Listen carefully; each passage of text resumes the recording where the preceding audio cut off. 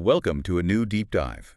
Today, we're taking on, well, a pretty huge topic. Huge is right.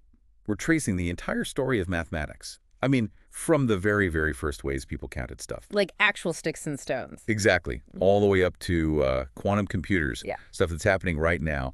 We've pulled together quite a stack of sources, ancient records, historical accounts, biographies, really trying to get the full picture.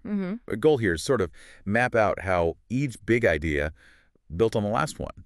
And crucially, why this whole story is, well, it's definitely not finished yet. Let's get into it. Yeah, it's a fantastic journey through human ingenuity, really, from counting sheep essentially to these incredibly abstract algorithms.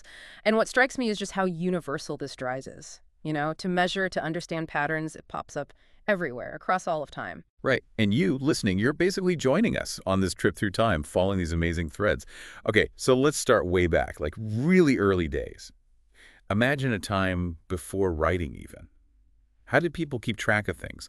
More than they could just count on their hands. Well, the evidence points to really simple tools. Notched bones, pebbles in a bag, marks on clay, things like that. Physical counters? Exactly. But then around 2500 BC, things get a bit more complex, especially for Sumerian merchants.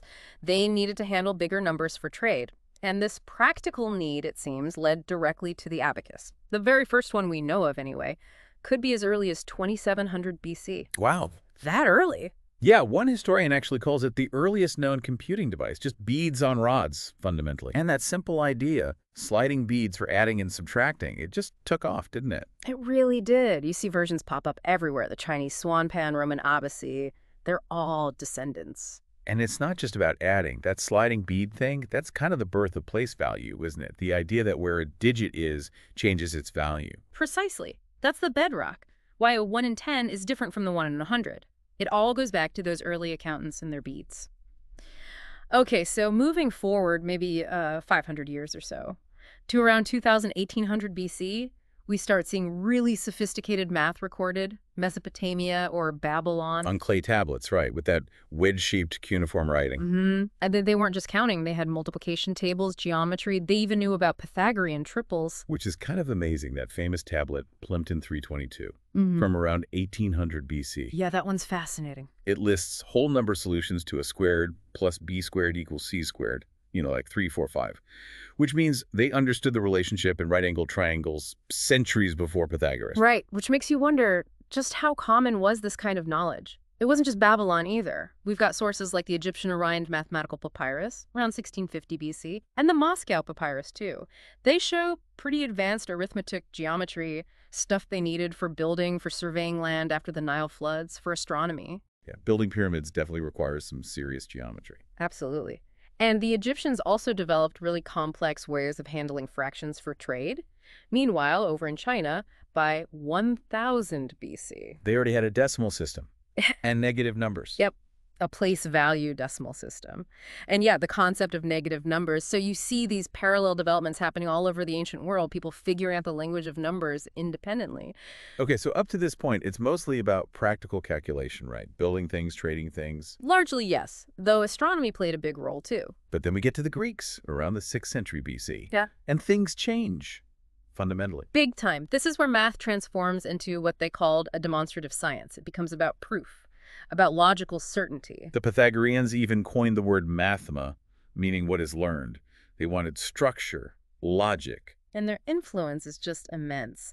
You can't talk about this without mentioning Euclid. His book, Elements, around 300 BC, it's basically the blueprint for mathematical thinking for centuries. Yeah, people call it the most influential textbook ever. Probably is. Definitions, axioms, theorems, proofs, all laid out systematically. And this focus on proof is the key thing. Euclid didn't just state facts, he proved them. Like proving there are infinitely many prime numbers. Exactly. Or Archimedes figuring out the geometry of spheres, circles, apparently shouting Eureka in the bath. Maybe apocryphal, but the math was real. And Apollonius working on conic sections, ellipses, parabolas, shapes that turn out to be crucial for physics later on. What's incredible is they built this whole axiomatic system, start with basic truths, use logic to prove everything else, all without the algebraic symbols we use today. It was mostly geometry. So math wasn't just about getting the right answer anymore. No, it was about proving why the answer was right. A system of undeniable truths, huge leap. Now, while things slowed down a bit mathematically in Roman and medieval Europe, other parts of the world were making massive strides. India especially. Right, this is where zero comes in. Yes. Around the 5th or 6th century AD, Indian mathematicians invent the numeral for zero. And crucially, they developed the full decimal place value system we use today, the numbers 0 through 9. The Hindu-Arabic numerals, which seems like such a basic thing now, but it completely revolutionized calculation, didn't it? Oh, absolutely. Imagine doing long division with Roman numerals. These new numerals, refined by scholars like Brahmagupta, eventually made their way west. Through the Islamic world, right, Al-Khwarizmi. Exactly. Al-Khwarizmi, working in Baghdad during the Islamic Golden Age around the 8th to 12th centuries, he wrote foundational texts using these numerals. And his work on equations gave us the word algebra, from al-jab, meaning something like restoring or completion. So they weren't just transmitting Indian ideas, they were building on them. And on the Greeks, too. Massively. Solving quadratic and cubic equations, developing trigonometry, preserving Greek texts that might have been lost. Baghdad was a major center of learning. And it wasn't just those regions either. China was still advancing. Maya culture had its own sophisticated calendar math, including zero. Mm-hmm. And Persian and Arab astronomers were doing amazing work, blending algebra and astronomy. So you've got all these streams converging.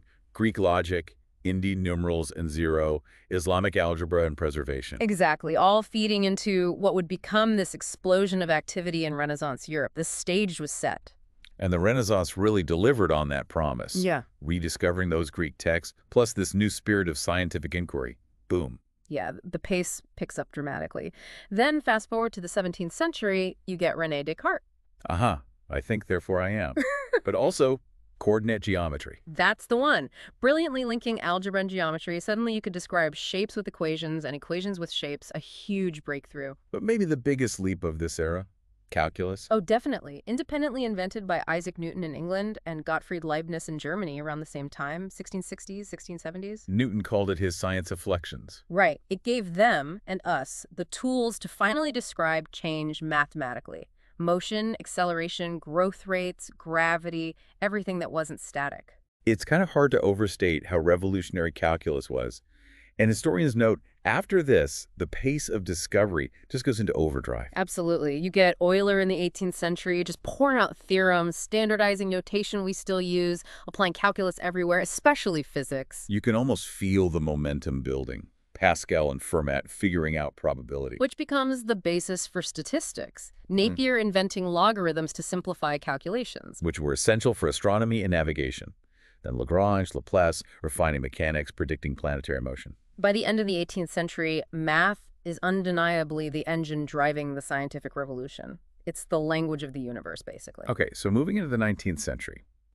This is often seen as the era of, pure math really coming into its own. And some real giants emerge. Definitely. Carl Friedrich Gauss, for instance, German mathematician, active in the first half of the century. His work spanned everything: number theory, astronomy, statistics, geometry. He saw connections everywhere. Isn't there that story about him as a kid, summing numbers from 1 to 100? Oh, yeah, the classic anecdote. Teacher gives the class busy work, add up 1 to 100. Gauss supposedly figures out you can pair them up, 1 plus 100, 2 plus 99, etc., all adding to 101. There are 50 pairs. So 50 times 101, 50-50. Done in seconds. While everyone else is still adding, probably made him popular.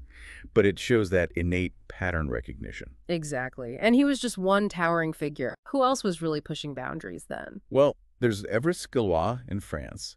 His life was tragically short. Died in a duel at 20. Incredible. But in that short time, he laid down the foundations of group theory, which is all about symmetry and structure. Super abstract, but incredibly powerful. And Bernhard Riemann in Germany, he took geometry in totally new directions, thinking about curved spaces, a work that was absolutely essential for Einstein's theory of relativity later on. And it's also inspiring that, against really significant barriers, women started making their mark. Sophie Germain earlier, then Sofia Kovalevskaya. Right, breaking into a field that was almost entirely male-dominated. So this whole century, it's just buzzing with new ideas. Abstract algebra, non-Euclidean geometry challenging Euclid, complex numbers getting a solid footing, defining things like limits and continuity with real rigor. Yeah, laying the groundwork for so much of 20th century mathematics. And as all this theoretical math is happening, something else is brewing. Right. The idea of actually automating calculation. Right. Back to machines. Charles Babbage, in the 1830s in England, he designed these incredible machines, the difference engine, then the analytical engine. Mechanical computers, basically, powered by steam. Conceptually, yes. The analytical engine even had features like conditional branching, loops, memory, things we recognize in modern computers. And Ada Lovelace worked with them. She's often called the first programmer. She wrote what's considered the first algorithm intended to be processed by a machine specifically for Babbage's analytical engine, calculating Bernoulli numbers. Even though the machines were never fully built in their lifetime. No, they were too complex for the engineering of the time.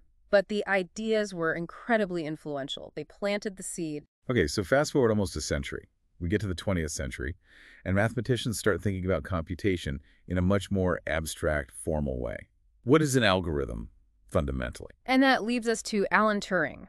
1936, huge year. He publishes his paper describing the Turing machine. Which isn't really a physical machine, right? It's a theoretical model. Exactly. A simple, abstract device tape, symbols, rules, but it captures the essence of what it means to compute algorithmically. The father of computer science. Often called that, yes. Yeah. And his work also proves something profound, that there are mathematical problems that cannot be solved by any algorithm, by any computer, limits to computation. So how does this theory turn into the machines we know? Well, World War II was a massive catalyst. The need for code-breaking Turing himself was central to cracking the German Enigma code at Bletchley Park. Right. And the need for complex calculations for things like artillery trajectories. This spurred the development of the first large-scale electronic computers, like ENIAC in the U.S. Built with vacuum tubes taking up whole rooms? Huge things. But they worked. And after the war, the technology just spread like wildfire. Suddenly, mathematicians and scientists could tackle problems that were completely intractable by hand. But behind the machines, even the early electronic ones, there were still people doing critical calculations. Which brings us to Katherine Johnson. Ah, yes, an incredible story. An African-American woman working at NASA initially as a human computer in the segregated South. Her calculations were absolutely vital for the Mercury, Apollo, even space shuttle programs. Yeah. Yeah, the source mentions she loved counting from a young age. Just counted everything. Skipped grades, went to college incredibly young, often the only black woman, facing bias. And yet her talent shone through. A professor apparently created a special advanced math class just for her. Her work on orbital mechanics, launch windows, emergency return paths, it was critical. John Glenn famously asked for her to personally recheck the electronic computer's trajectory calculations before his Friendship 7 flight. Wow. Talk about trust. It really highlights that human element, doesn't it? The passion, the perseverance behind the numbers. It's not just cold logic. Absolutely. And that continues today. You look at modern mathematicians, people like the late Maryam Mirzakhani, the first woman to win the Fields Medal, working on complex geometry, or Terence Tao, Cedric Villani. They're driven by that same curiosity, pushing boundaries. And it's not only pure mathematicians. Think about Nobel Prize winners in science. Their work often rests on a mathematical foundation. Richard Feynman, the physicist. Right, famous for quantum electrodynamics, path integrals, brilliant physicist. But he also, back in the early 80s, started thinking about computation in a completely new way. He was one of the pioneers asking, what if we use quantum mechanics itself to compute? Which brings us right to the cutting edge, quantum computing. Exactly. Feynman realized that classical computers really struggle to simulate quantum systems accurately. They just get overwhelmed. Because quantum mechanics is inherently weird and complex. Things can be in multiple states at once, superposition, and particles can be linked across distances, entanglement. Classical bits, zeros and ones, just can't capture that efficiently. So Feynman proposed using quantum systems themselves, atoms, photons, to do the computing, using their quantum properties, like qubits that can be 0, 1, or both at the same time. A mind-bending idea. But where does the math come back in so strongly? Well, for a while it was a fascinating theoretical idea. But then, in 1994, Peter Shor, a mathematician at Bell Labs. Ah, Shor's algorithm. Exactly. He came up with a quantum algorithm that could, theoretically, factor large numbers incredibly fast, exponentially faster than any known algorithm for a classical computer. Okay, pause there. Why is factoring large numbers such a big deal? Because almost all modern encryption, The stuff protecting your bank account online, your emails, secure websites, uses RSA encryption. Right, relies on the fact that it's really hard for classical computers to factor the huge numbers used in the keys. Takes practically forever. But Shor's algorithm showed that a quantum computer, if you could build a big enough, stable enough one, could potentially break that encryption relatively easily. In polynomial time, not exponential. Game changer. Suddenly, quantum computing wasn't just a physicist's dream, it was a potential threat to global cybersecurity. Exactly. So that discovery really kicked research into high gear. Governments, tech companies pouring billions into building quantum hardware. Trying to control these incredibly delicate quantum states using lasers, microwave pulses, keeping things near absolute zero. It's still early days for large-scale, fault-tolerant machines. The current ones are pretty noisy and limited. But the theory is solid, and it's forcing us to rethink everything from cryptography, developing new post-quantum methods, to fundamental questions about computational complexity. What is truly hard and what might be easy for a different kind of machine? So here we are. From counting pebbles to Euclid's proofs to Newton's calculus to Turing's limits and now quantum algorithms, it's quite a journey. It really is. Each step building on what came before. From those elegant Greek proofs to David Hilbert laying out his famous 23 problems in 1900 that guided so much 20th century math. To today's big unsolved questions like the Riemann hypothesis or PVSNP, the quest continues. And you see these mathematical ideas weaving through absolutely everything. Science, technology, art, economics. It's the hidden structure. And driven by remarkable people, Euclid, Newton, Gauss, Shor, but also Al-Khwarizmi, Lovelace, Johnson, Mirzakhani, so many contributors adding their piece to this incredible tapestry. We really hope this deep dive has sparked some curiosity for you, maybe shown math in a different light. Yeah, so maybe the takeaway for you listening is this. Math history is basically a story of problem solving and finding new ways to see the world. Given how much it's evolved and how much is still unknown, where might you see mathematical thinking making a difference? In your work, your interests, it's worth considering. Keep exploring, keep asking questions. Because this story, the story of mathematics, it's definitely not over.